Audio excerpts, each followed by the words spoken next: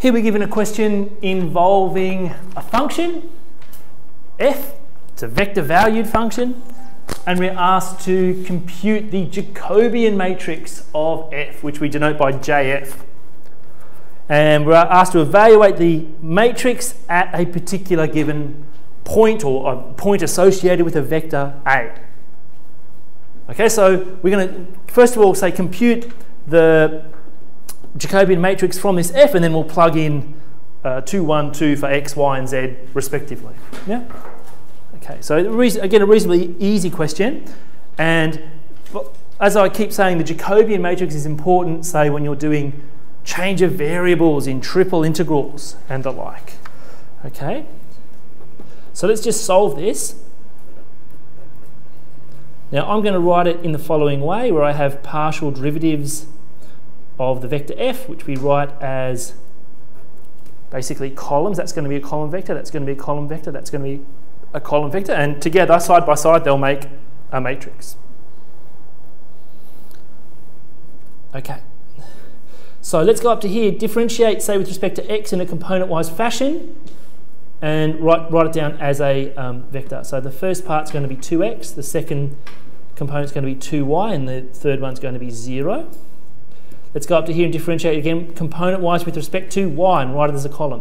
So here I'm going to get negative 2y, here I'm going to get 2x, and down here I'm going to get 0. Lastly, do the same thing differentiating with respect to z. So here I'm going to get 0, here I'm going to get 0, here I'm going to get 1. Okay? So if I want to evaluate this now at the point associated with this vector, this is the kind of notation that we have seen. You might see different notation. Basically, you take x equals 2, y equals 1, z equals 2, plug them into each component, and you've got a matrix. Okay, so if I plug in x equals 2, I'll get 4 there, 4 there, y equals 2, I'll get 2 there, negative 2 there, I'll get 0 there, 0 there, 0 there, 0 there, and there's nothing variable about z in here. So that will be my matrix. Okay, here's another example from several variable calculus, vector calculus. We're given a vector valued function g, and we're asked to evaluate it at this the point associated with this vector here, where f is from a previous problem, f and a is from a previous problem. That's f and that's a. So to come up with b, what we would do, we would take a equals this and plug it into here, and we'll get b. Okay? All right, so let's do that. So from a previous example,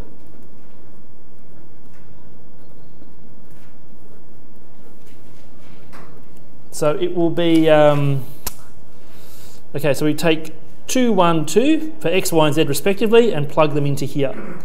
Okay, so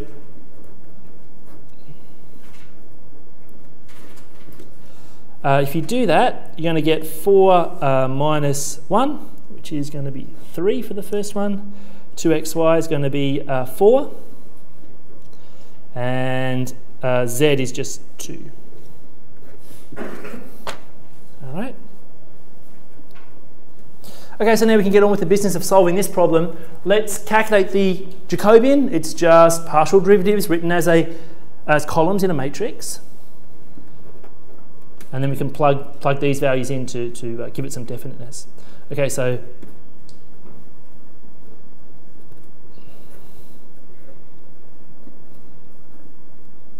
g sub u and g sub v. Let me fix it up. So let me just put in this extra column here. I've forgotten the w there. Thank you. All right. So let's go up to each of these components, differentiate them partially with respect to u, v, and w, and then write them as columns. Okay? All right, so we go up here, differentiate with respect to u. I'm going to get 1 there and 0 there. Differentiate with respect to u there. differentiate with respect to u there. I'm going to get 1 on w, yep. Okay, let's go move on to the v's now. You can see there's no v's here. Okay, so the column that we're going to put next to that first column is just going to be full of zeros. And finally, let's do the w's as in a component-wise fashion. I'm going to differentiate with respect to w. I get 2w there. And down here, you're going to get something like this. Yeah? So, at the point of interest, B, we just want to evaluate that matrix or that Jacobian at that point. So the way I'm going to do this is have this little subscript to show that you're taking the matrix, the Jacobian matrix, and you're plugging in a particular value. All right. So for this, I would have u equals 3, v equals 4, and w equals 2. All right, so that's going to stay the same. W equals 2 down here will give me 1/2.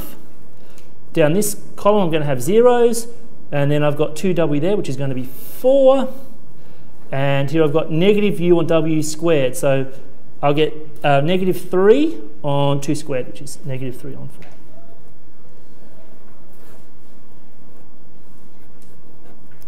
And there you have it.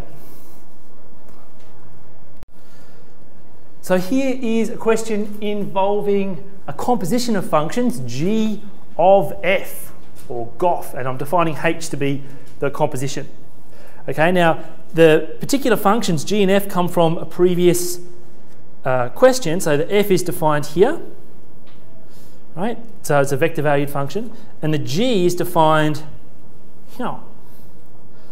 Okay, and we're asked to compute the Jacobian matrix of this composition at this point. Okay, so how do we do it? Well, there is a chain rule available if we want to use it. You don't have to do that, but that's the way I'm going to show you how to do this problem first. Okay, so this is the notation I'm going to use, this j sub a of h. We can apply the chain rule. Now, you don't have to apply the chain rule. You can do it in another way, which I'll discuss. And the chain rule is the following, right? It sort of mirrors the idea that we see in a first course in calculus. And again, this comes back to trying to relate the derivatives that we know and love with this Jacobian. So the Jacobian can be thought of as a derivative because, for example, there's a chain rule, right? Let me show you what it is. Okay, g of f. Okay, so here's the chain rule for the Jacobian. It's this matrix times this matrix. Okay, no, they both involve derivatives. Okay, so it's just a product, or derivatives or Jacobians, loosely speaking, right? So it's the product of the Jacobians. All right? All right, so we want to compute the Jacobian of G and the Jacobian of F, evaluate the Jacobian of F at the point A, this point here, which is the same point as we had over here, or the same vector associated with the point.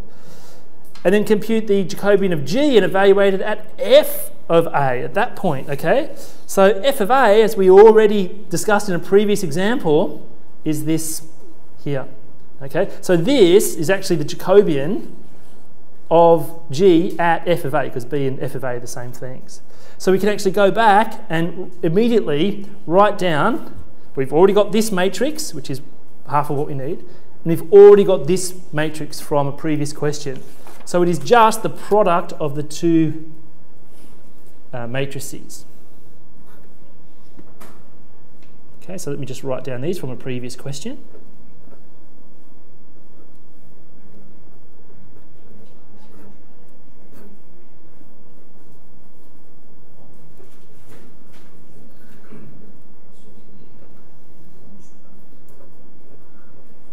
Okay, so just a matrix multiplication. Okay, so it's this row times this column, that'll give you the first entry.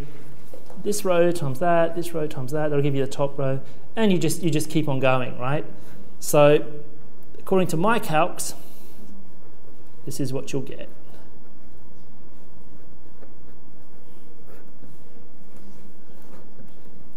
Okay? Chain rule for a Jacobian. Now, that's not the only way to solve this problem. If you're not comfortable with the chain rule or you don't know it, there is another way to do it. What you would do is work out G of F first and then compute the Jacobian of it.